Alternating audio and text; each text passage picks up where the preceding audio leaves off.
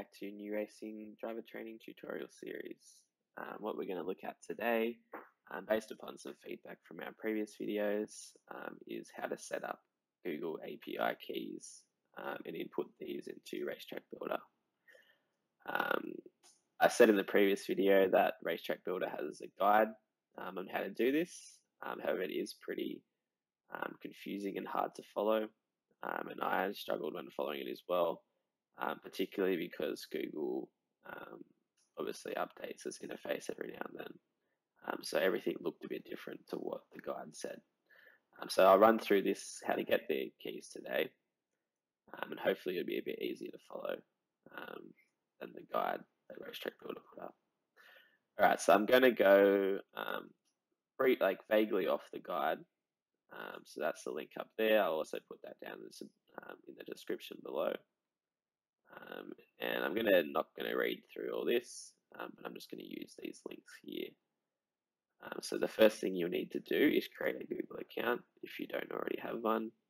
I already have one, so I'll just sign into my account here instead. All right, so this should come up once you've signed into your account. And the only thing that we actually need to do on this Google account page is set up our payment method. So this might seem a bit weird having to set up a payment method when you don't want to be spending any money on this, and hopefully you shouldn't, because Google provides $200 US dollars per month free for using services such as these Google Maps APIs, which should give you around 80 tracks per month. Most people obviously wouldn't go over this, so you should be fine. If you don't feel comfortable doing this, this is really the only way to set up the Google APIs. So yeah, maybe you can get another card or something and only put a certain amount of money on it, something like that. So what we do here is we go down Payment and Subscriptions. I'll click on here, Manage Payment Methods. And once you're in here, you have to add some sort of payment method. Obviously, you can say I already have my card set up in there. So I'll click back.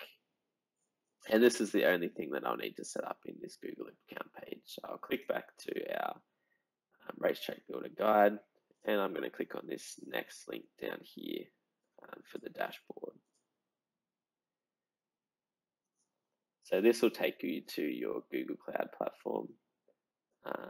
And it might look a bit different to this because I already have my project set up. But what you want to do firstly is to create a new project. So click on this tab up at the top here and then click Create Project.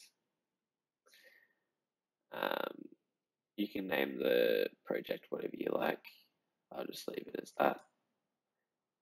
Create the project. Once we've done that, you can either click Select Project here, or if you head up to this tab here, you have to select your new project. If you only have one, I'm assuming that I would just automatically select that, but good to just double check that. All right, so once we've created our project, we'll need to create some credentials for our project. So on the left here, you'll see the Credentials tab. I'll click on that. And I'm going to click up here, Create Credentials. If you look in here, API keys, currently I have no API keys to display. So I'll click up here, Create Credentials, go down to this API key, that's what we want. Click on that, might take a few seconds to create. And this is actually your API key that you'll be putting into Racetrack Builder later. So it's a good idea to just copy this at the current time. It saves you having to find it again later. And we'll click here, Restrict Key. Okay, so they talk about restricting keys in this guide, but they made it a bit confusing in there. That if we restrict it at the moment, we don't actually have the API keys up to restrict. So we can't do that at the moment. So that's maybe where some people might go wrong. So yeah, So we'll create the credentials, we've created an API key, and it's come up down here. All right, so I think we'll go back to our dashboard now. And we're going to go up here and we're going to enable APIs and services. So I'll click that up there. Once we're in here, we're going to search for our 2 APIs that we need.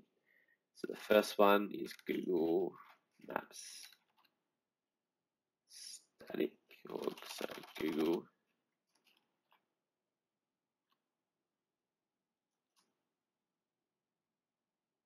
Maps Static API. So that's the one that we want. I'll click on that and I'll click enable.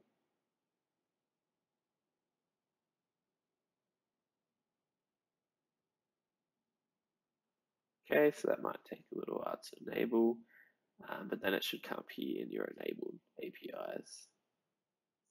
The next one we'll need, so you can see, is this elevation one. However, if it's not there, you just type up here something elevation. This is the one we want, Maps Elevation API. I'm going to click on that, and I'm going to click enable. So obviously this gives you your elevation data, while the other one gives you more of your terrain. All right, so they're the 2 that we need. Once that's done, all is left to do is to now restrict our 2 keys. If we head back here to credentials, I'm going to click in here, and I'm going to go down to restrict key. Obviously, don't use this API because I'm going to change it after this video. So create your own ones, and I'm going to click in here, Maps Elevation, Map Static. Click OK. So I've restricted those 2 APIs.